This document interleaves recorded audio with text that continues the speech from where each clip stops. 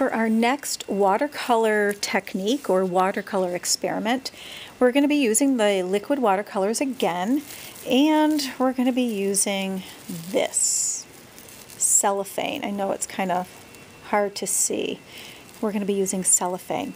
So I'm going to set that here, and again, same thing.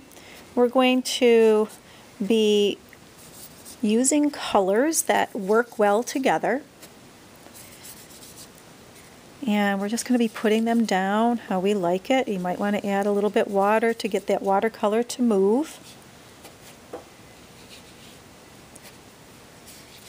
And I'm painting quickly because I don't want my video to go on and on.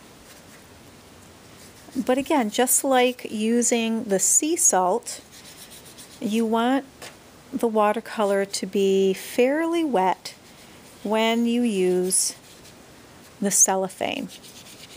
I have to admit, I'm kind of not the best at using the cellophane because I often get impatient and I want to take my paper up right away to look at it.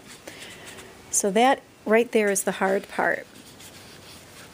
Now you can see I've just mixed a color here, and that's not going to look so great when it touches the green. So I'm going to come back and add some blue here. Okay, so paint nice and wet. Now you're going to take your cellophane plastic wrap, and you're just going to, well, maybe nope, I'm going to leave it just like this. I'm just going to press this down onto my paper, just like that.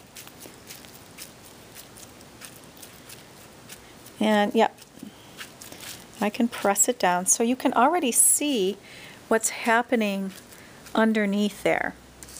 Now, because watercolor takes some time to dry, we have to leave the cellophane like this. And that's the hardest part for me, is being patient enough for the watercolor to dry. So when I pull the cellophane up, that texture is actually left behind. So hopefully you do a better job than me. I will show you what mine looks like in class.